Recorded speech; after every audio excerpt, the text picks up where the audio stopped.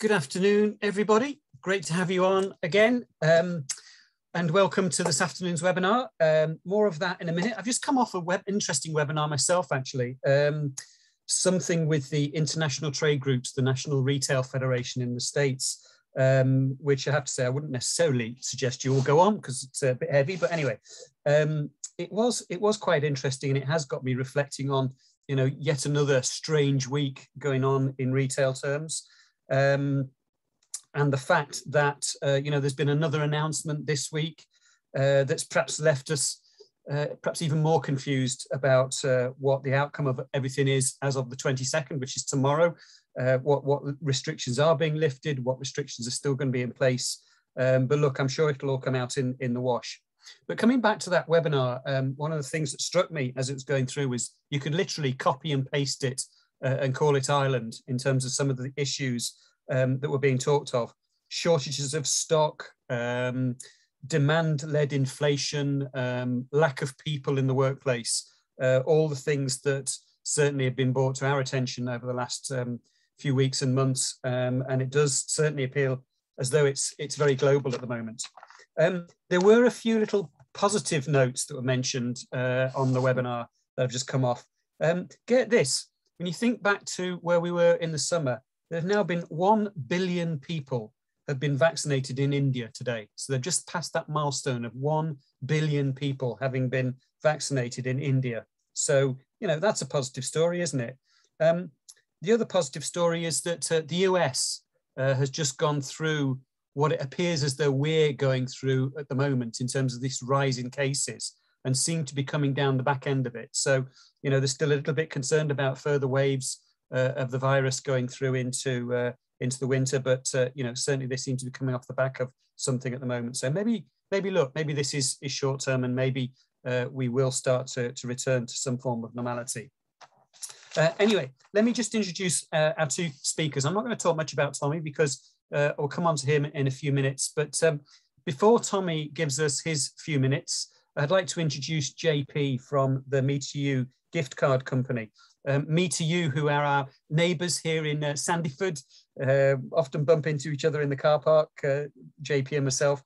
And it is that point, isn't it, JP, at the moment around people thinking around bonuses, people thinking about what can they give their staff as they approach the Christmas peak. And I know you're just going to talk for a few minutes around the benefits of handing your people a gift card for Christmas, and obviously on the other side of this, retailers taking them through the tills, running up to Christmas and beyond. So JP, over to you. Thanks a million, Duncan. Yes, it's a hot topic at the moment. Something was in the water on Monday this week because our office has just gone into overdrive with companies wanting to talk about it, and finally starting to think about giving gift cards to staff, because it's something that we thought they just weren't going to get around to doing. So I'm just going to walk you through a couple of things. I'm going to tell you about us for anyone who doesn't know who we are. Me2You gift card, we're an Irish company. We're a guaranteed Irish company. Surprisingly, you're going to learn that we're the only Irish-owned nationwide multi-store card. There isn't another one, despite where they're sold or what's written on the card. We're the only Irish-owned card. We have over 6,000 outlets that accept the card, and lots of places that don't accept other cards, which people want, and we know they want them because they feature in our top accepting retailers, places like Pennies, and that, especially at Christmas, they're very appropriate. I'm going to just talk to you for a second about the small benefit exemption, because there's a couple of rules around it. They were eased last year, but they're back and locked down again this year, so just don't get caught out. It's €500 is the allowance per reward. It is once per year. The first reward uses the tax break. So if you give someone €50, you've lost €450 of a tax break that's available to you. So just be careful around that if you've already rewarded someone. And it's limited to non-cash rewards and gifts, and a gift card is regarded as being non-cash. If you're going to talk to us about doing some business, which we'd love you to, different ways that you can do it with us. You can just contact us and place a corporate order. We'll put it through in the system. You can also use instant activation. Just ask us to send out a couple of cards to you in advance. and you can then go online and switch them on. You can mark down who you gave the card to, why you gave it, and all that. And you can pull down a report as well if you're audited about what you did. And looking to January, we can give you an online reward portal, which will be fully branded up for you. It allows you to drive initiatives throughout the year for engagement and recognition, and maybe, seeing it's hard to get staff, to get CVs in from friends and family of your current employees. Everyone has an electronic account. All rewards are issued electronically, and it allows multiple rewards throughout the year per employee. So you can have lots of different 15, 20, 25 euro rewards going to employees, which is something you can't do without this system. Greatest thing of all, it's revenue approved. So that's something to put in your diaries to do in January, or talk to us in advance, and we'll put that in place. The kind of companies that deal with us, they range from the very biggest employers in the country, like Air and Medtronic, and some of the biggest retailers, as you can see there, Smyth's being the main toy store brand. But we deal with companies of every shape and size. So that's my short little piece. If you want these slides, just contact me, let me know. If you want to have a chat, and I'm here and available. Okay, thanks a million. Great stuff. Thank you, JP. Always good to have you guys on board. So thanks a million for that. Right, I am in a moment just going to hand over to Tommy, but as we go through, usual rules apply. If you've got any questions, please stick them in the chat box at the bottom of the screen there, and we'll come to them at the end and do a bit of a Q&A if we can. I'm sure you'll be up for that, Tommy, won't you? 100%, yeah. And if we don't, for whatever reason, get to any questions, we'll copy and paste them, come back to you, and we'll come back to Tommy and get some answers. So look, title of this, I think, was, what was it, Tommy? Christmas with Tommy Smyth. So something like that, no, yeah. Doesn't it feel a little bit like Christmas Jamie with Oliver the or Cranks? something like, you know? Yeah, I was more thinking Christmas with the Cranks, Tommy, you know, but I'm sure it's nothing like Cranky in the Smith household at Christmas, is it? Oh, of course not. Of course Absolutely. Not. I laugh, like most of you watch most Christmas specials, especially with cooking and the likes of that. They do seem to be filmed in summertime. So I'm looking out at a lovely autumn afternoon here now. But I think forewarned is forearmed is probably the reason we're doing the likes of this before Halloween even hits now, you know? Absolutely. Well, listen, floors to you, and I'll come back to you at the end. Thanks, Tommy. Lovely. Thank you, Duncan. Good afternoon, everybody. Thanks for tuning in to another one of our webinars.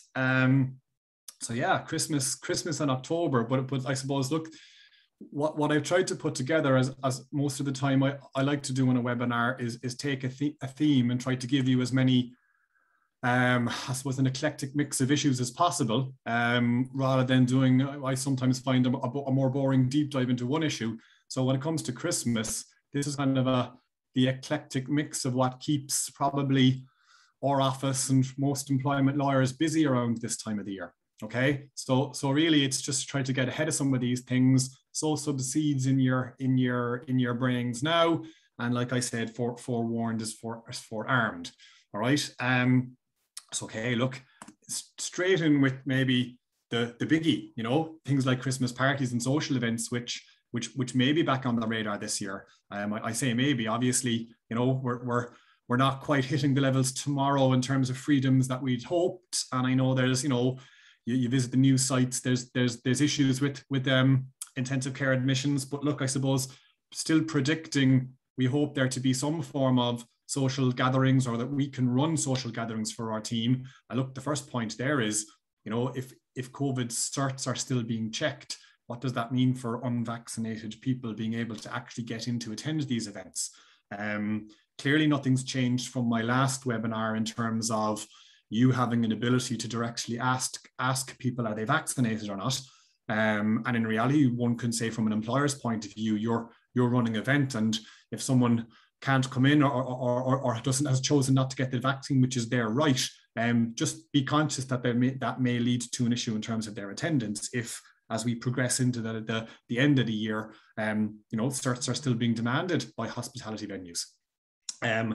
I suppose moving on from that, and you know, you think about Christmas parties, and you think about people arm in arm swaying and singing to various songs, you know, and I suppose obviously if parties are going ahead this year, issues like social distancing and hygiene etiquettes will still be in place in most venues. In all venues you're going to go to. All right. The list of pointers I'm kind of giving now on things like parties and social events, where I'm going to with this, as you'll see on the next slide, is some sort of an email or a memo or something to people in advance of it.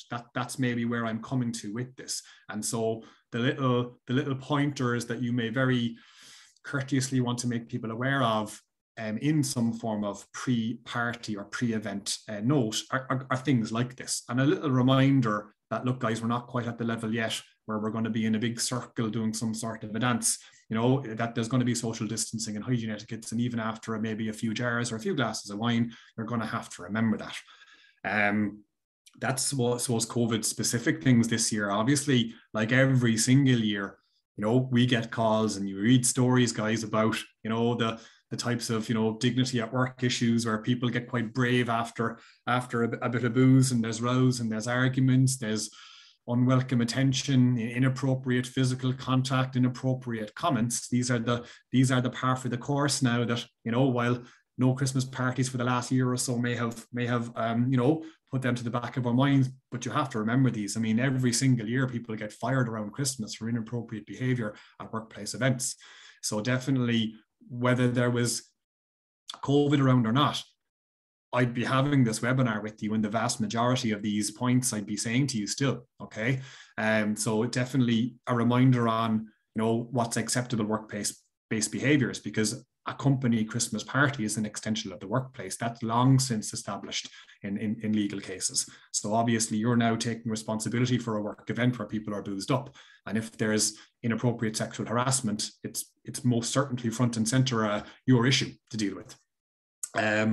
So a preventative strike in terms of a reminder on behaviors is what we're talking about here. Obviously, any under 18s, guys, you do want to look at things like, I suppose, parental permission, and certainly you want to take care that maybe nobody is sneaking the young lad a cheeky bottle of beer under the counter, or a cheeky bottle of something is being bought for a young girl or a young lad that's coming to the party. I suppose another one is, and I say this, do I say it from personal experience? Possibly, but just from speaking to a lot of you guys as well, as it's fine, especially in retail, being 7-day business, no matter when you have the Christmas party, someone's on duty the next day. So someone has to come into work in the proper order, has to be trusted to attend work the next day, has to turn up in a proper way to do a decent day's work. And obviously, again, you have to be conscious that depending on what time the likes of the Christmas party would finish up on, if people are driving to work the next day, again, you have to be careful of this concept of vicarious liability, where, by you creating an environment where people are going to be drinking late into the night, the responsibility isn't completely abdicated for you, making sure they're okay the next day. Okay, unofficial Christmas parties, obviously, certain groupings of people may go out for a jar themselves, may, book a meal themselves, all right? It doesn't quite have the same front and center if it's not sponsored or paid for or,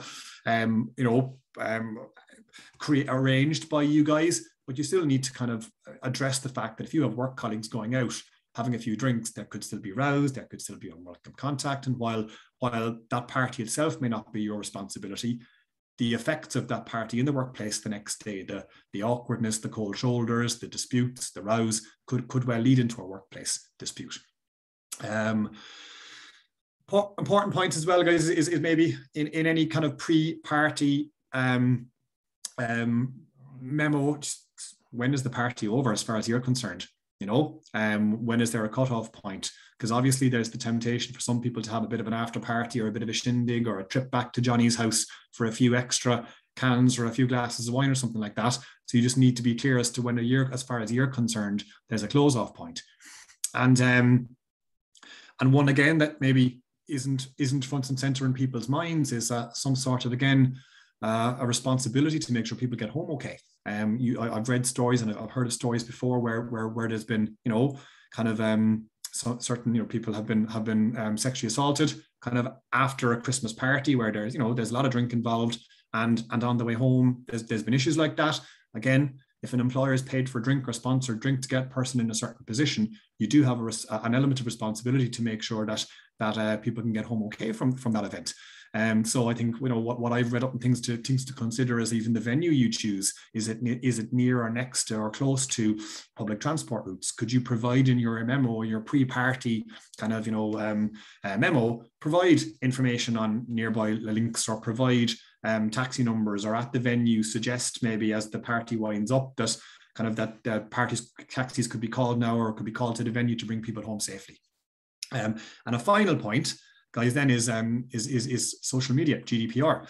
Obviously, you know, people will let their hair down, will cut loose, will, you know, pose for photos possibly with colleagues. But again, you just need to be careful that at certain times of the night, if certain photos are taken of people in certain types of positions or compromising positions, you know, we live in a day and age where you probably need to tell people in advance, look, guys, you know, just be careful, whatever we're taking a snap of somebody, putting that up all over Facebook or putting that up all over Instagram or whatever other accounts are there, just don't do it, basically. You know, if you don't have permission for people to use people's photograph, I just wouldn't do it. I'm trying not to sound like the Grinch, guys. I'm trying to sound it as logically as possible. But look, where I'm coming from in this is, you know, some of those points, guys, you know, in a very calm or logical email, you know, in advance, it says, look, guys, we're really looking forward to being able to celebrate the last year and a half and celebrate you guys and sponsor a meal and sponsor a few drinks. But look, humor us on a couple of points we have to make to you in advance. And it's about encouraging fun, but it may be reminding people of certain do's and don'ts and certain responsibilities. Annual leave. So look, I know this is probably both the general point I'd like to make to people this time of the year, as well as the likes of the Christmas thing. But you know, certainly last year was a basket case of a year in terms of annual leave. But that's contaminated this year, I found. Okay, so it's always worthwhile this time of the year doing a little stock take on where people are in terms of annual leave totals, most especially in an industry like retail, when, you know, if it starts to heat up, there may not be many annual leave gaps left on the roster. So when can annual leave be taken between now and the end of the year? Because if you have the likes of December as a black zone where you don't really allow holidays, you're running out of time for people to be able to wash through 2021 holidays, unless you're going to agree to allow people to carry over a certain annual leave into 2022. But again, like, you know, are you still doing that because that's your normal policy anyway, or are you going to allow holidays into 2022 as a, you know, special dispensation because COVID hasn't gone away and, you know, we'll do it on a once-off? Consider that, guys. Have a think about it, make a decision on it. Over the Christmas period, do you have any mandatory annual leave days? Generally support offices you guys may have, but again, in a contract of employment or in an employment handbook, do you have that, you know, people have to reserve 2, 3, 4 days of annual leave for mandatory day closure days around Christmas? Have a look at that. Have a look at the way that Christmas falls. I'm going to go into public holidays in a second, but again, figure out how many leave days over this office closure you're going to have Christmas 2021 and let people know maybe in advance. Do you allow anybody take holidays over Christmas? If you do, if you can afford to let 1 or 2 or 3 people go on holidays, perhaps, you know, is it first come, first served? Are people who are due holidays who haven't taken them? Again, thinking about the likes of that now avoids unnecessary strife down the line if it's kind of managed in a more ad hoc way and there's bad feeling because people thought they might be able to get holidays and now they can't. Public holidays, I'm going to discuss them specifically in a second, but the public holidays are Christmas Day, St. Stephen's Day and New Year's Day, okay? But where I'm going with my mandatory leave days, generally office, slide leading into this is what may happen in many of your desk diaries, what often happens when they fall on a weekend like that, on a Saturday and a Sunday, is the Monday and the Tuesday, being the 27th and the 28th, are referred to as bank holidays. And they may be bank holidays, but they're not public holidays. So what you can do if you want to is transfer the benefit from the Saturday and the Sunday onto the Monday and the Tuesday, okay? Which would mean that certain office people wouldn't have to take them as annual leave days. Try and stay with me on this now, or if I sound, if I'm complicating it too much, guys, I'll say at the end, please feel free to give us a call or send us an email on it, okay? But again, for people, just be conscious, people who may be off work over Christmas, like offices and stuff like that, look at the 27th and 28th and how they relate to the public holidays and whether people are going to have to take annual leave to take those days off or whether it's transferred public holidays entitlement. Okay, so the 26th, 25th, 26th and the 1st of January, they are the public holidays, full stop. okay? And any entitlement employees have to a full day or a partial day, it's based on these days, right? That does mean that this year it does fall badly for many store colleagues, maybe especially store colleagues who generally work a Monday to Friday roster, because they may get the likes of Christmas Day or possibly Christmas Day and Stephen's Day off, usually midweek, as well as their weekends off. So again, I remember the last time this happened, there was a bit of consternation with some of the staff because they felt that even though they're normally off Saturday and Sunday, they felt you were going to give them extra days off, kind of in lieu of them kind of the Saturday and Sunday being the public holidays. And if you're not going to do that, guys, just start looking at your roster now and planning that, because what I find, as I'm going to go on to talk about rosters in a second, is look, you know, come the middle of November, Auntie Mary is going to ring and say, we're having a few drinks on the 27th. Can you make it? Or the girls or the lads are going to say, will we go and watch a match? And people are going to start thinking, oh yeah, definitely, I'll probably get a couple of extra days off, so I'll do that. So I'm trying to say to you, as we speak in late October, getting ahead of this, especially if it's bad news for people around Christmas, just get your heads into your Christmas roster as early as you can and have a look about when will you need people and when will you be able to give people off. All right. And one point to make on that is, merging my last slide and this slide, is Saturday and Sunday, 25th and 26th, are the public holidays. What many offices will do is they will give people paid days off on the 27th and 28th for the public holidays. So they'll transfer the benefit from the 25th and 26th, which will be unpaid days off, weekend anyway. They will give, instead of paying people who are off on the weekend, they will give them paid days off on the Monday and Tuesday. Where you need to be careful is if you're up for doing that for your office, because your support office may be closed anyway, just be careful, because you're doing that for one cluster of your employees, but you're not going to do anything for the shop employees. And again, just think that through, maybe check records as to what you may have done previously when public holidays fell over a weekend, right? And do just, I'm telling you now, guys, public holidays are going to be an issue this year, and you need to, shop staff will presume that you're going to give them some extra benefit. So if you're not going to do that, get ahead of this. So, okay, give some bonuses. Okay, so obviously, look, JP obviously spoke beforehand on, certainly I found the small exemption is certainly something that people like to do and like to give a gift card. I've availed of the Me2You a couple of times as well myself with our team. First thing I'd say is, in terms of any type of a bonus, right? If you do give something to employees at Christmas, is it a contractual requirement or is it at your discretion? So what you need to ask yourself there is, you know, have you just given it for 5, 6, 7, 8 years in a row, irrespective of, you know, economic circumstances or absolute work performance? Because if you have, you know, it may have moved into this custom and practice contractual entitlement rather than it's more ad hoc. You tend to give it if you've had a profitable year, or you tend to give it if you've exceeded the previous year, or there's no real rhyme nor reason to how or when you give it. Okay, that's the first thing I would say, right?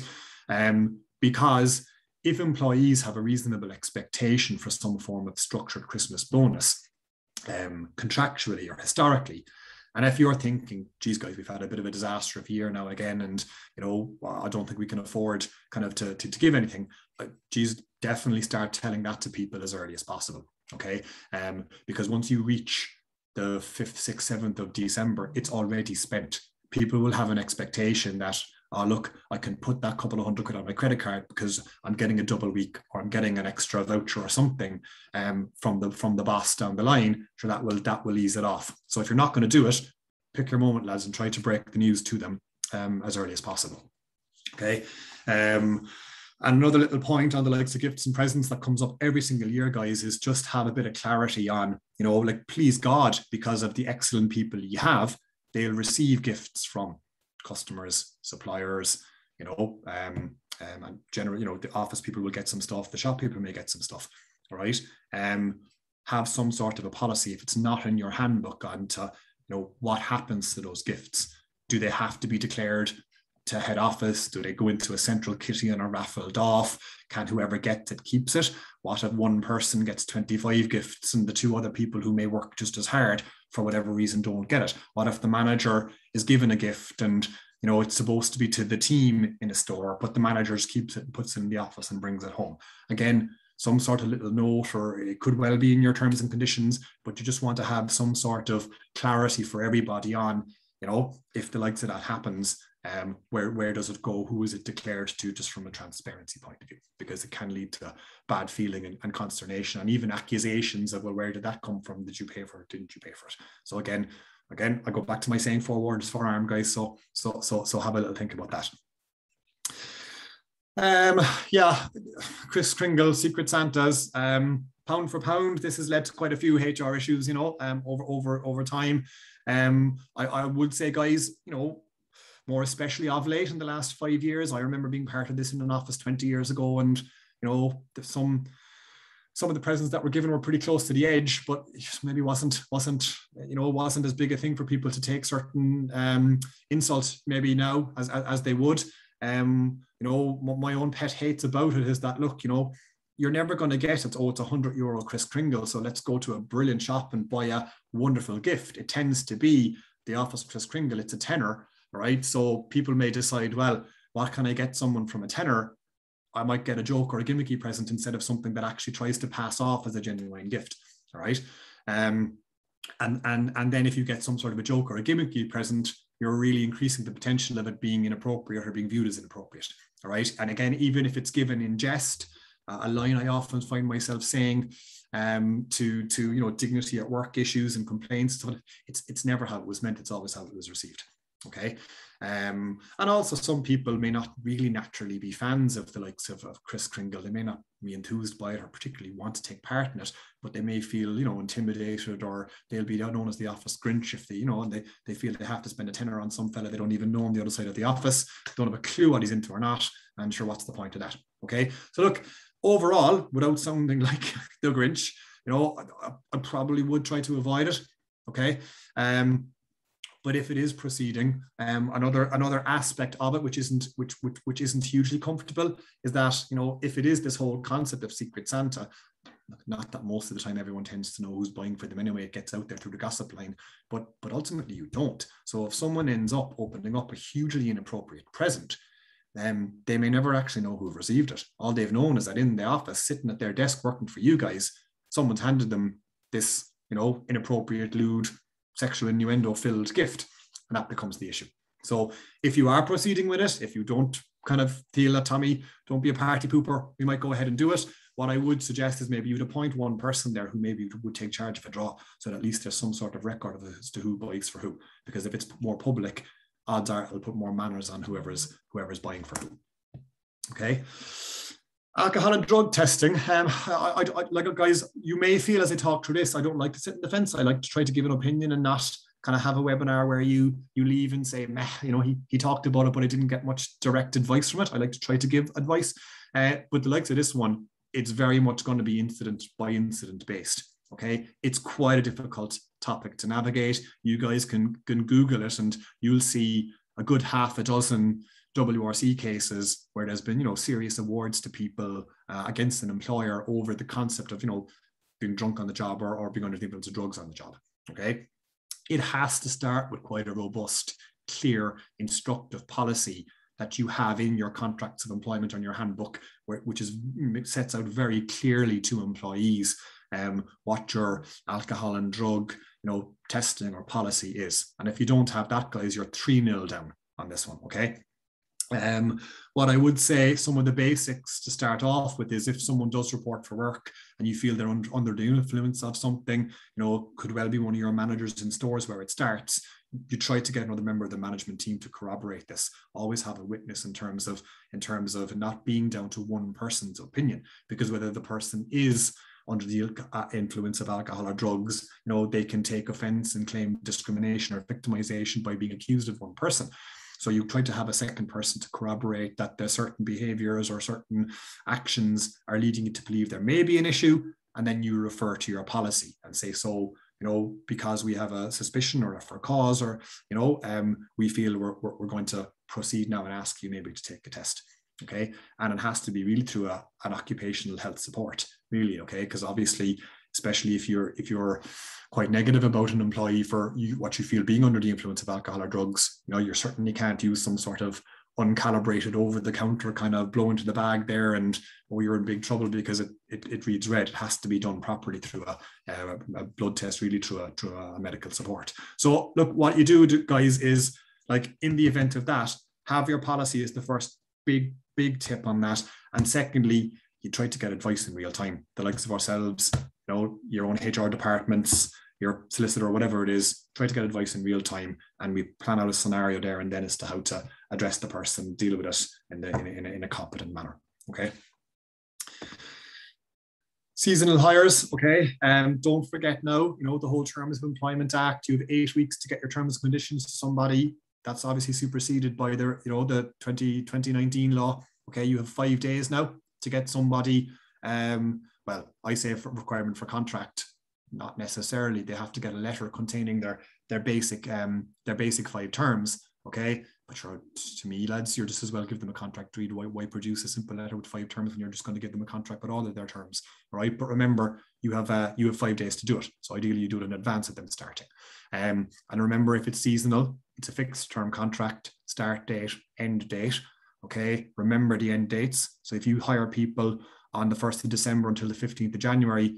Put a reminder on your phone straight away, lads, for the 8th of January, week to go, where you can start to talk to these people about kind of finishing up in a week's time or whatever may be happening with them in a week's time if there's an extension. Even though they may be short-term seasonal hires, guys, get your induction training done as normal, your manual handling training, right? It's amazing the percentage of temporary workers like that end up with grievances or issues or sore backs or accidents. Okay, and a lot of employers presume, sure, if they're only with me a couple of weeks, I don't have to tick all of the same boxes. You do. Okay. A reminder that anybody on your stamp 2s, okay, they're allowed to work their 40 hours a week from 15th of December to the 15th of January. Okay. And again, I'm saying the last point because it's a historic thing that happens every year. Okay. If you're taking on 5-10 people for your Christmas cover, okay, you guys may have 2 or 3 ongoing roles afterwards, right? And obviously you're then going to make that call on, the 10th of January. You're going to say, well, we like Betty and we like John, but the rest of 80 can go on away now, all right? Try to have some sort of rationale with your management team that as you're reviewing these, 10 people maybe in a store, just make sure your management team or their line managers or the people who are making a decision on these people, have the same concept as an annual review, same concept as a probation review. There's timekeeping, product knowledge, attitude, willingness to be flexible and help out. But there's a couple of these pointers are kept in mind, and there can be a little bit of a scoring system done that's fair and transparent. If there's any bad feeling about with one or the 2 of the people who aren't kept on when other people are kept on, that you have some sort of logic and reasonable information as to why they were kept on. Because grand, you'll say, but Tommy, they're not with us long enough for unfair dismissal. That's fine, but they're with you long enough for the likes of discrimination claim. So if they say, well, I let the manager know I was gay and I wasn't kept on, or I have a disability, so I wasn't kept on, or someone made advances towards me and I rejected them, so I wasn't kept on. Again, for you to have some sort of transparent little tick list and scoring list as to why you selected some people to stay on with you and not others, it's always good to have. So roster preparation, yeah, then guys, okay. I mean, look, like I said, in general, this Christmas may be a more socially active Christmas than last year. Hopefully it will be anyway. So again, give early notice to people. Okay, Stephen's Day is a Sunday, guys. So if you do have people who don't regularly work on a Sunday, but they're critical, your management maybe, and they'll have to be in store to set up for things like sales on the Sunday on Stephen's Day, you got to tell them that now. Because if you start telling them that 2 weeks beforehand and just put their name down, you're good luck is all I'll say to you. You'll be, so do start thinking about that. Start talking early on rosters, okay? Even students who are doing exams, try to get as early as possible. Try to get some dates from them as to when they're doing their exams and when they'll be finished and when they'll be available, because it all plugs into you doing a fair roster. Even part-timers who are with you, if there's flexible hours, try to talk to them early about what they're going to commit to you for Christmas. And again, when I say early, lads, in the next couple of weeks, just have it nailed down, because a couple of weeks out, social calendars over Christmas won't be full, so you might get a commitment for people. If you leave it until the middle of December to do it, people will say, oh no, I didn't think I was working and I'm away that day, or I'm doing something that day, or I'm going out that night, or something like that. Okay. And again, maybe make sure everyone's clear around swapping shifts if that's the case. All right. So now the Christmas lists. I suppose I included a final slide really on Happy New Year, everybody. Now you're paying sick pay. Okay. So this starts from next year. So from the 1st of January, you're paying 3 days sick pay to people from day one, no waiting days, and that's going to rise over the next 3 years, then to 2025, being 10 days. Okay. One wall I'm coming up at the moment, okay, where it's going to require a bit of thought, and we're possibly going to have to wait until there's some guidance notes coming out from government on it. Well, there's two points I'd make, which we need clarity on. Number one is, okay, to be fair to employees, it's 70% of a day's pay, and most of your shop teams, maybe on a modest enough wage in the grand scheme of things. So they're at home on day one. They feel sick. They're just calling in sick for a day. Day one sick pay applies to them next year now. They're on 100 quid a day. That's 70 quid sick pay you'd have to give them, but they have to produce a medical cert in order to avail of that. So the cost of a medical cert, they're sick at home, genuinely unwell with a sore stomach or something like that, they got to go to a doctor to get a medical cert, 50, 60 quid in order to get 70 quid off you. That's one little pinch point. Another little pinch point is if you have an existing sick pay scheme, most employers do have a waiting day on it. So you don't get sick pay for the first day, maybe the second day, and then after 2 days or after 3 days, sick pay starts. What we have to really get our teeth into in the next while is, how do you merge in this new statutory sick pay with an existing sick pay scheme? Okay. And what happens to your existing sick pay scheme after the 3 days statutory sick pay scheme are used up?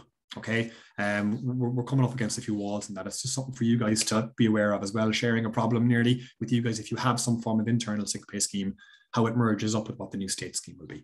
The minimum wage, guys, is moving to 10.50 from the 1st of January, as was announced in the budget. Look, I think the government have tried to explain that they're trying to offset it with a different making changes to tax credits, but ultimately, your accounts team, your finance team will kind of net that out to you as to what the cost end up may being. But just from the 1st of January, minimum wage is 10.50. Reminder that there is law expected from Leo Varadkar at some stage in Q4 on remote working and flexible working. Or what I've said there is obviously remote working will be in a retail environment. Remote working really isn't something that's too much to worry about for shop workers, but obviously your support office staff is one thing. Flexible working is something I'm still got to be in my bonnet about. Okay, I do feel that kind of it's remote and flexible working legislation that's coming in, and everyone's focusing on the remote aspect of it. I do get the feeling that employers are going to be under more pressure to find accommodations to people, e.g. people coming back after sick leave, mothers coming back after maternity leave. They're going to have to find ways to actually deliver reasonable requests for changes to the roster for certain times of the day to suit childcare for mothers and fathers, for certain shifts and security of shifts and set shifts to enable people book with confidence in creches, because creches generally don't allow kind of flexible days, right? So again, flexible working legislation, we keep an eye out for it in Q4 as it comes in. And finally, just a reminder on your right to disconnect policy. I know it's a couple of months old now since the code of practice came in, but I'd hope you're all taking some heed of it, okay? And again, people like your shop managers, your store managers, that they're not receiving calls on their day off to wonder where's that dress left for Mrs. O'Malley, or the electricians calling in, where are the keys for the power box. Again, you try to get ahead of these guys and avoid the likes of that happening. Okay, find a different system, find a handover diary, some sort of reminders where people when they're off, they're off. And again, for your office teams, simple things like provide them with a work laptop, provide them with a work phone so that they can mute emails, they can mute work-related messages and emails on there when they're off duty or in the evening, or certainly put some sort of a disclaimer or a policy out there that, look, guys, just because certain members of management may work on social hours, it doesn't mean you guys all have to. So I would hope that's coming along nicely and turning around in your brains a right to disconnect policy.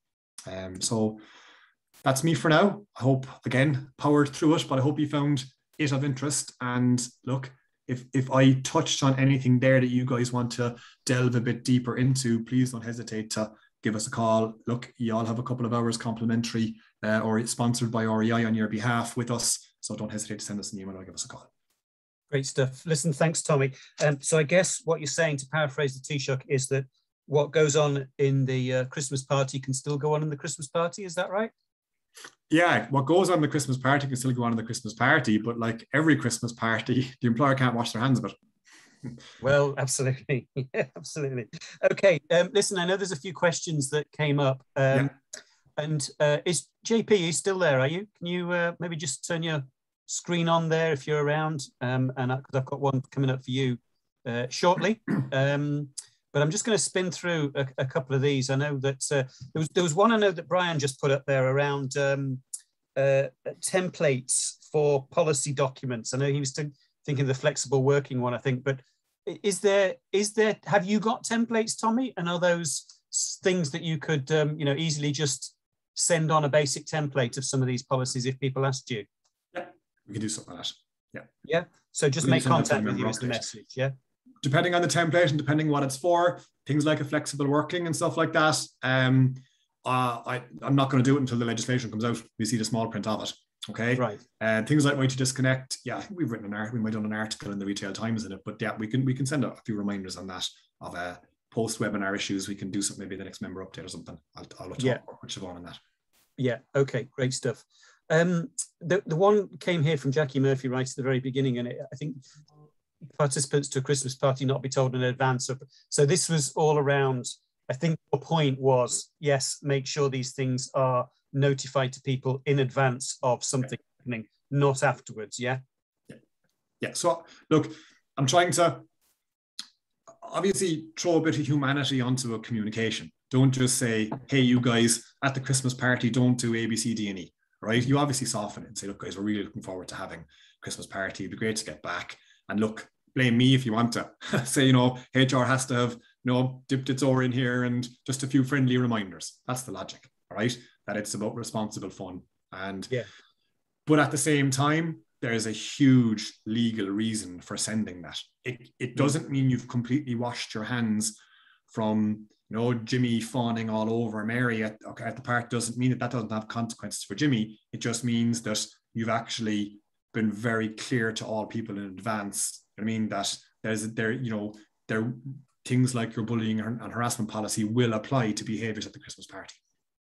Yeah. So you're covering yourself as much as possible. Absolutely. But you're also trying to prevent.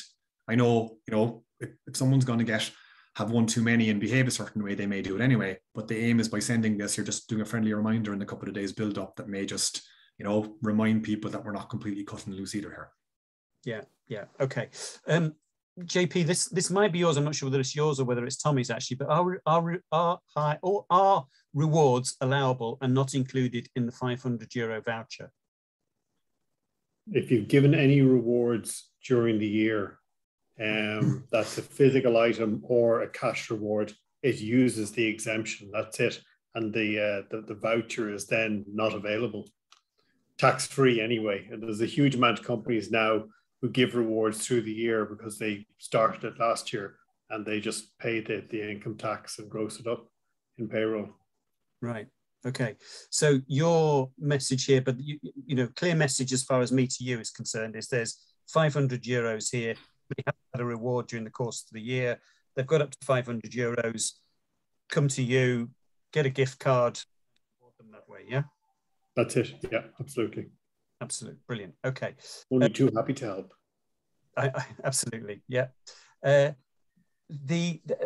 Vanessa here, Tommy, are public holiday not the 25th and 26th being a 7-day business? It's back to this issue again, isn't it, of the clarity around these things falling at the weekend? Yeah. And look, again, guys, sometimes in 3 minutes in a webinar, like what I'm about to say may even sound even more confusing. Give us a call and we'll try and explain it to you as best as possible, okay? But the public holidays are the 25th and 26th of December and the 1st of January. So that they are the public holidays, okay? Fact, law, okay? How an employer satisfies an employee's entitlement, there are certain options. So what you can do is you can work somebody Monday to Friday up to the 24th. They get paid for those 5 days. You pay them for the Saturday, pay them for the Sunday, even though they're off at home having turkey, right? That's you satisfying the public holiday entitlement. And then Monday, the 27th is a normal working day. You've already satisfied the public holidays. Or the 25th and 26th can be unpaid, but then you still owe people those 2 paid days, and you give them paid days off on the Monday and Tuesday instead. That happens sometimes again around Paddy's. If Paddy's ever falls on a weekend, it's, you know, everyone gets a bank holiday Monday off, let's say, for Paddy's. Okay, so it's the same concept. So, but it's a bank holiday, the Monday. It's never the public holiday. The 17th of March is the public holiday. What most offices do, what most businesses do, is instead of paying somebody for a weekend day and satisfying it, they transfer the benefit onto maybe the next available non-weekend day. Okay. So, and for some people, it won't be a full day. So again, some people for the 25th, because for part-timers, it's based on their hours in the build-up to it. So again, somebody, because of a certain part-time roster they worked, for the 25th of December, maybe due 3.9 hours entitlement for that public holiday. Okay, so again, they're sitting at home on the 25th of December, but their employer is paying them 3.9 hours in that day, even if they don't work it. Yeah. Sounds like a complex place. Yeah. Yes, you're going to get some calls on this one. Yeah, 100%. Look, we do every year anyway, but especially when the calculation of the public holiday entitlements is one thing I'm floating guys to get ahead of. The second thing though is definitely with, I think especially some of your senior staff, because a lot of people who've been served their time through a shop, they may have a Monday to Friday roster. It's a horrendous Christmas for them. Okay, because usually they'll have a Saturday and Sunday off, and they might have a Christmas day and a Tuesday off as well, or a Wednesday. This year, right, on their Saturday and Sunday off, it's Christmas Day, and you may even want them in on the Sunday, which isn't a working day for them, to work on St. Stephen's Day. Okay, and I found that if you presume that they get this and they're going to know this, and you wait until the middle of December to break it to them, all hell will break loose. So get ahead of it now. Yeah. Okay. All right. Cool. Is this the busiest time of the year coming up to Christmas? Is your busiest time, Tommy? Just as a quick aside. The build up to Christmas, yeah, but then you hit Christmas week and it tends to go quieter because people can catch somebody robbing from the till Christmas week and they'll say, "Oh God, I'll deal with it later." We're just, because obviously you're selling, please God, and it's busy and you don't have the time to think about kind of HR stuff. So it reaches that tipping point where kind of once you're in the absolute eye of the storm, it does tend to drop off a little bit. Yeah. All has raised a question here around the Stamp 2 staff, which is, I know you came to this, didn't you? I think you maybe just remind us in terms of the hours that they can, or the time when the Staff 2 15th of December to the 15th of January is when Stamp 2 can go back. They can go from 20 to 40 hours. Yeah. Okay. Brilliant. Okay. This is a good one from Vanessa here, right? How are other retailers managing when alarm call outs are necessary? So what do you give? I mean, presumably this is throughout the year, isn't it, really? But particularly Christmas. So what are other people doing? What's the sort of, does this come up much with you? Not really, not hugely. Okay. I mean, it comes up in the context that obviously there's a lot of, in certain areas where there might be, social disturbances regularly and the alarm goes off regularly. Obviously, if it's one Muggins is the only person who has the phone and gets the calls all the time, yes, that can lead to a grievance or an issue. I suppose ideally you try to have some sort of, shift pattern, or that, certain people are on call for this alarm at a certain time, but there's an ability for it to be passed off to somebody else and somebody else.